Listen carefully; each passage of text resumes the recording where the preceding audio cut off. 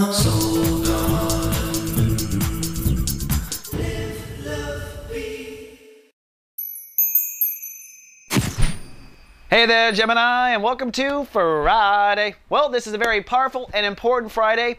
You are mastering your wisdom today and through tomorrow, and it's a day really to set in stone your new operating belief structure. Everything, you know, that kind of thing. In fact, don't know if you've been watching, but this entire month has been about you really coming to terms with what you really believe in. What do you believe in? Do you believe in the Bible? Do you believe in Buddha? Do you believe in both? Are you going to take it? You're going to make your own? These are all the thoughts in the fast Gemini mind, basically.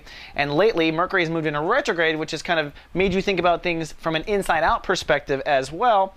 And today, Mars is ruling the day, which means Mars is going to put a lot of force behind whatever it is your mind is thinking life is today. So whatever your belief structure is going to give an extra booster shot of energy in that direction. So you better be clear, Gemini. You better make up your mind. Stop comparing the two sides and just pick one already.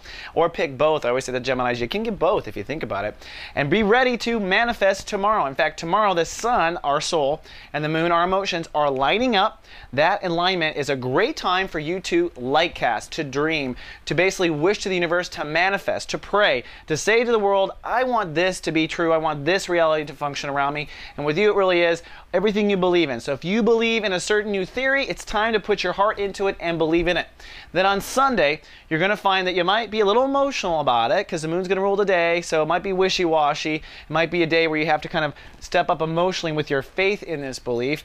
And then on Monday, we change channels, Gemini.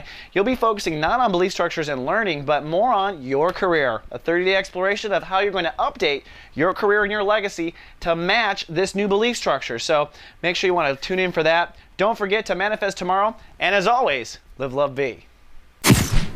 Soul Garden.